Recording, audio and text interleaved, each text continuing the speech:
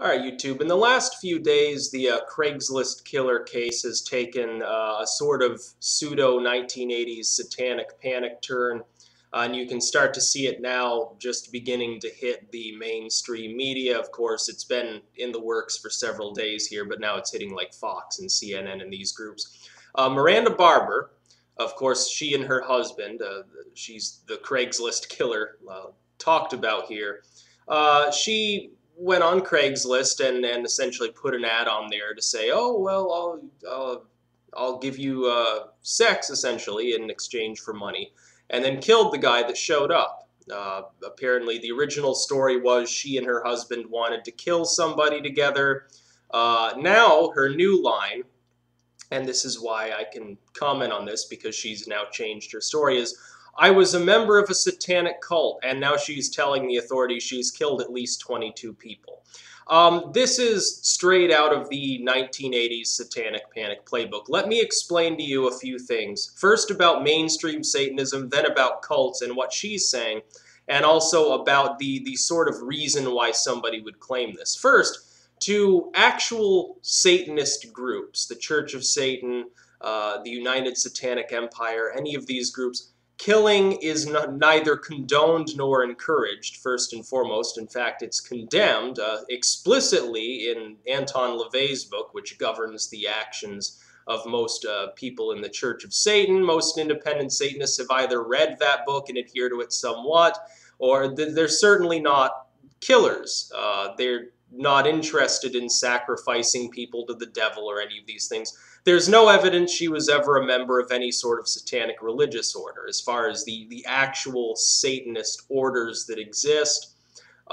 She's certainly not going on YouTube and looking up my kind of material. She's not going to meetings with the Oklahoma Satanists that are putting up the monument. She's not doing any of these things. So first, to people who might be concerned about this case, if she was a member of any sort of so-called satanic cult, it wouldn't be any of the atheistic philosophical Satanist movements because they all condemn such behavior. They condemn animal abuse too. In the Satanic Panic, you had all of these people who said, well, I killed this cat for Satan.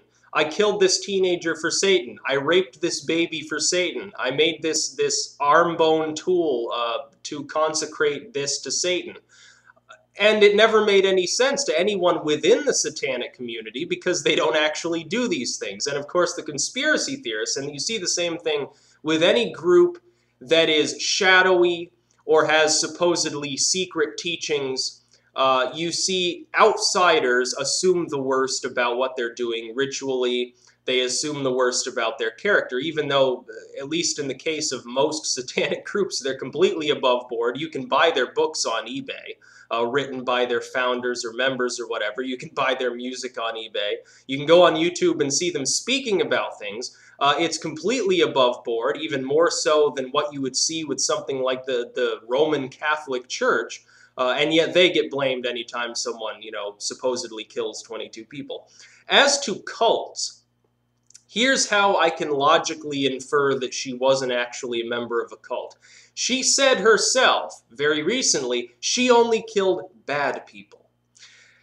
If it were a violent, murderous, human-sacrificing satanic cult that was actually worshipping a Christianized version of the devil, you would think the opposite would be true, and she'd be killing good people. She'd be killing choir boys and nuns and things like that. But no, here she's saying herself she's killing bad people, negative people, people who are sinful and evil.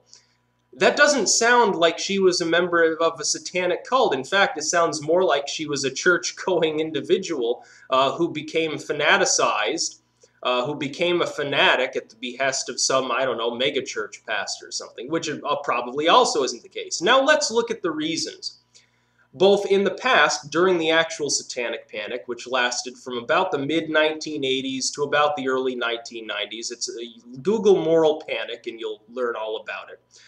And most of those cases were never substantiated either. Many of the people who were indicted at the time were let go of because there was simply no evidence they had done anything wrong. Those that had, there was no evidence that they were a member of any satanic organization. Why would somebody claim satanic cult as a motive for killing? I can tell you why.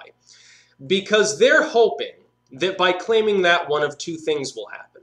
Either they'll get labeled a psychopath and they'll be put in a mental ward, which means they're not going to get the death penalty. They're not even going to get life in prison. They're going to be thrown in the nut ward, which is a lot more comfortable and a lot more easy to deal with than the sort of prisons that you go to for being a murderer. So it's cushy compared to what you can get, and you can potentially in the future, if the psychiatric community says, oh, well, they were messed up when they came in here, even though they're faking it the whole time. But now they're acting normal. The therapy has worked. The medication has worked. We should cut the sentence short and let them go, or put them on probation or something, or put them under, outpatient treatment or something. And then they can go on and live normal lives because they were never mentally ill to begin with. They were claiming this defense primarily because they knew that they could get the insanity plea through. And they've got a psychiatric evaluation going right on for both of these individuals. The second reason would be this. In the case that they're not declared insane, they're hoping that at the very least the jury will have a reasonable suspicion that maybe they were a member of a cult and it's really not their fault. They were told to do it. They were coerced into doing it. We could give them the death penalty, but let's give them life in prison instead because we're not going to... The jurors don't want to feel responsible for killing a person, even if they're a murderer, if they think that there's a good possibility that they were coerced into doing it. They'll, instead of throwing the book at her, the judge will give her life. The jury will say, yeah, she's guilty, but we also, we recommend life in prison because we're really not comfortable killing this person, and they'll do that. Then they get an even bigger bonus, because if they get life imprisonment, here's what they then do. And there were plenty of people who did this after using Satanist cult as a defense for their own crimes. They go in, and they're a big bad Satanist, and they act out for a couple of years. Then they reform. They say, well, I found Jesus now. And Tex Watson, by the way, and here's the funny thing, Fox News was mentioning the Manson family as a satanic cult, which it never was. It never will be. Manson was never involved in Satanism. This is something people should get through their heads, but apparently can't, that Manson was more of a gang member than he was part of any cult whatsoever, other than he did a lot of acid. These people will go in and then they'll find Jesus, just like Tex Watson's done, and he's tried to get out on that too after releasing his book. Well, I was completely deluded and being force-fed pills and stuff, but I found Jesus now. It's okay. I wouldn't kill anybody now. I killed all people at both crime scenes before, but now I'm healed by the grace of Jesus. Yeehaw. That's what these people want. They can then say, well, I found Jesus now 10 years later. I'm a different person. I gave up the devil, which everyone still believes in, despite no evidence of the devil existing either. Well, you should let me out, because I'm a good person now and I'm ministering to other prisoners. Or at the very least, they can get a few little privileges in jail. They can maybe, get a conjugal visit or something like that. Or something, or, they can get the cell that isn't quite as leaky and drab and boring. They can have a few pictures and maybe library access, and they can live a marginally normal life. The guards aren't going to beat up on them because they found Jesus now, so it would be politically incorrect to do it. That's what these people do. When these people back in the Satanic Panic, there were two classes. The first class of people were actual Satanists who were being persecuted under the idea that they had committed some sort of crime. Not one of these people was ever successfully prosecuted for even one of these crimes.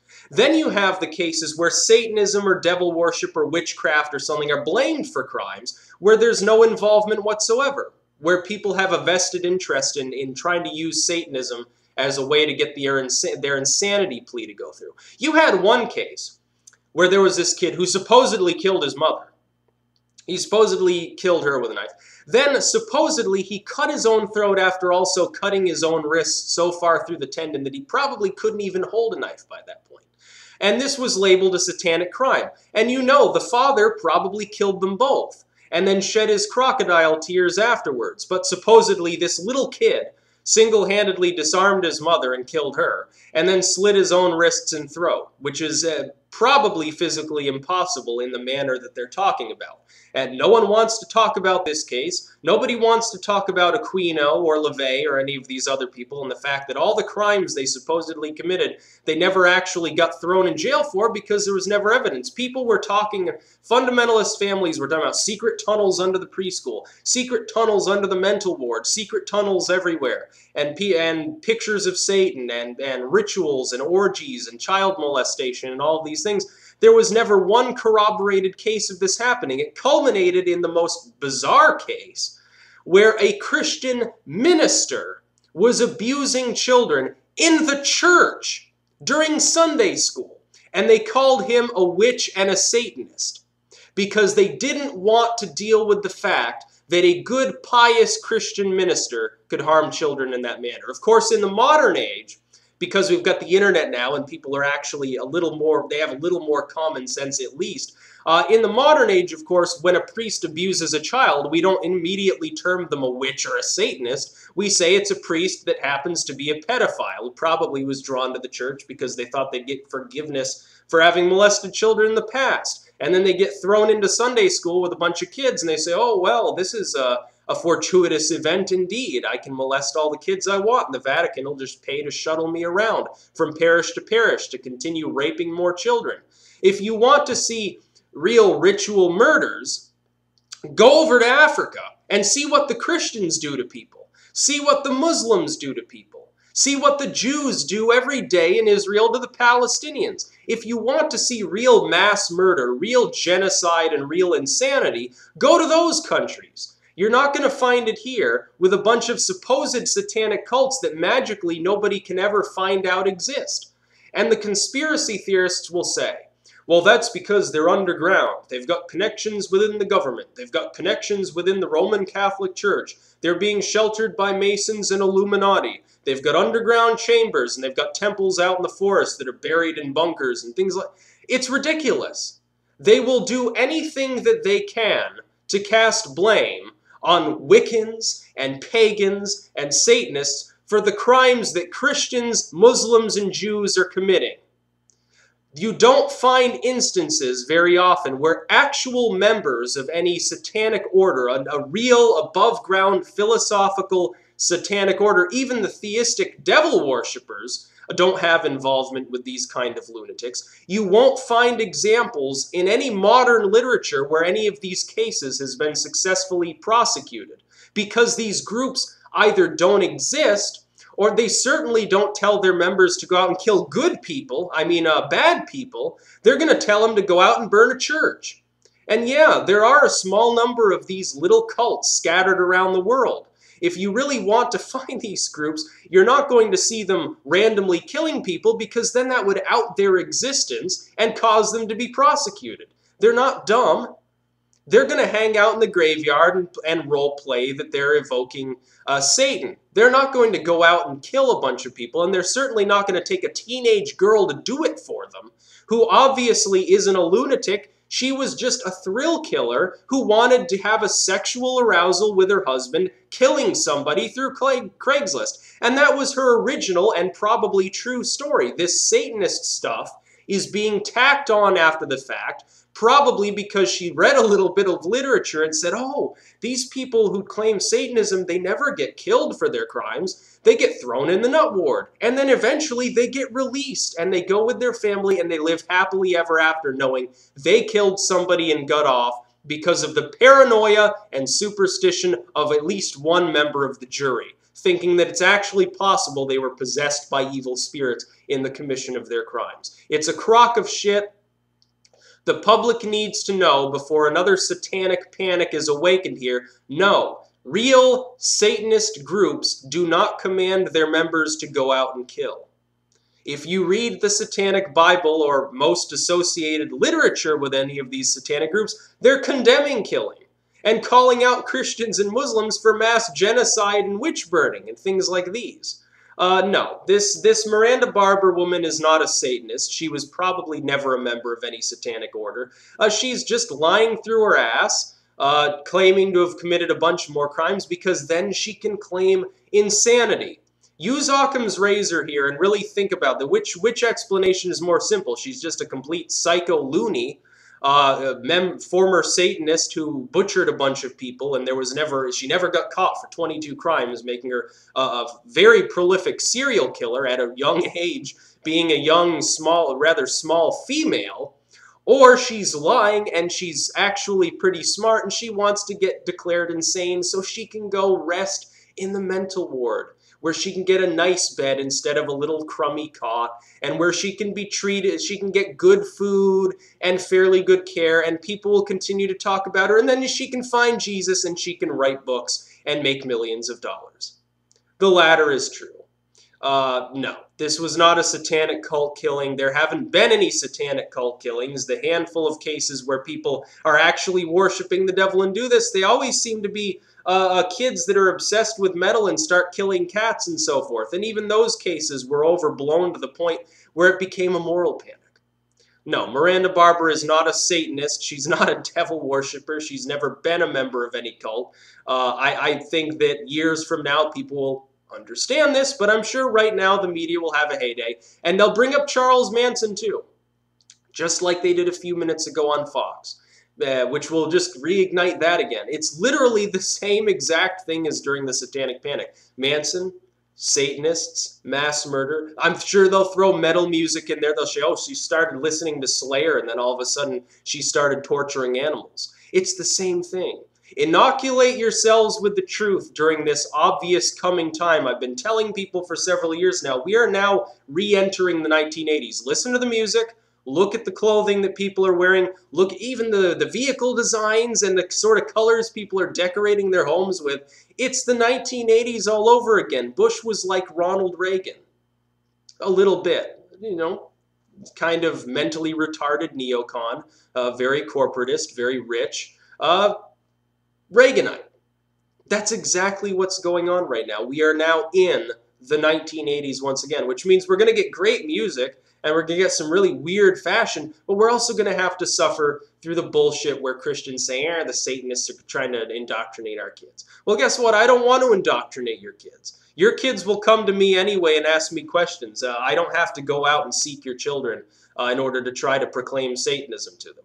And they're going to read my books too, probably. They'll be in the library or whatever, and the kid will pick it up and read it. They're going to do the same thing with dozens of other figures within Satanism. It's not going to be stopped. And no, this time, I'm not going to go underground. A lot of the Satanists during the Satanic Panic said, fuck this, I'm going to get shot by some Christian, and they went underground. I'm not going to do that. I don't give a shit what you people believe.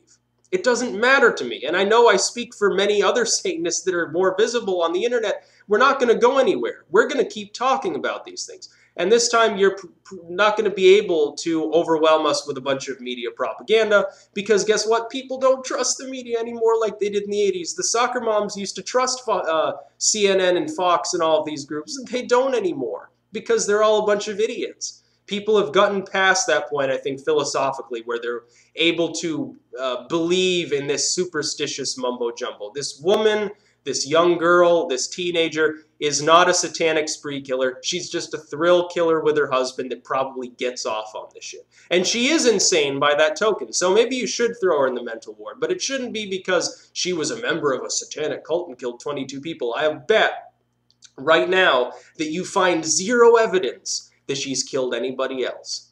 That this was a one-time event. This is her last-ditch effort to be declared mentally unfit to even stand trial so that she can go to a mental ward.